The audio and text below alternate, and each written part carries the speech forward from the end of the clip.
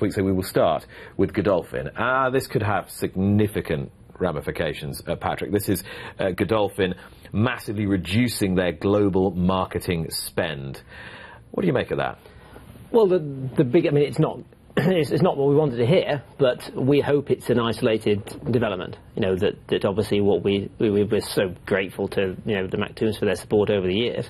It's brought so much to the industry that we just hope there's nothing significant. I don't think there is, you know, you know, if they feel that, you know, marketing, they may well feel that marketing is not something that's actually essential to them. You know, that you know, people will use their stallions, you know, if they want to use them.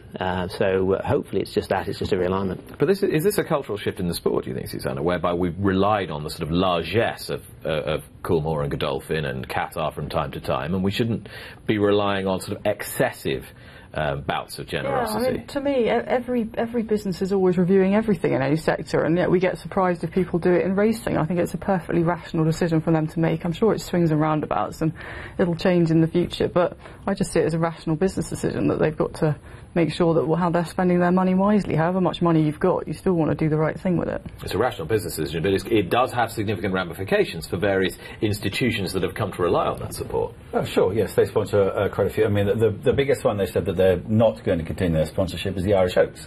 So that would give the Curragh somewhat of a problem. Yorkshire Oaks the same, Yorkshire very Oaks valuable. As well, yes. But as Susanna says, they are a big organisation, and big organisations tend to overspend is not the right word, but they add things on, and then at some stage you have to say, whoa, let's have a look what we're doing here, and are we doing this for the right reason? Every big, I mean they are, in a sense, a big company needs to do that. So it is something that was bound to happen at some stage. Who knows whether it will continue, what they'll do, what decisions they'll make. Godolphin, who've had a global review of their marketing spend.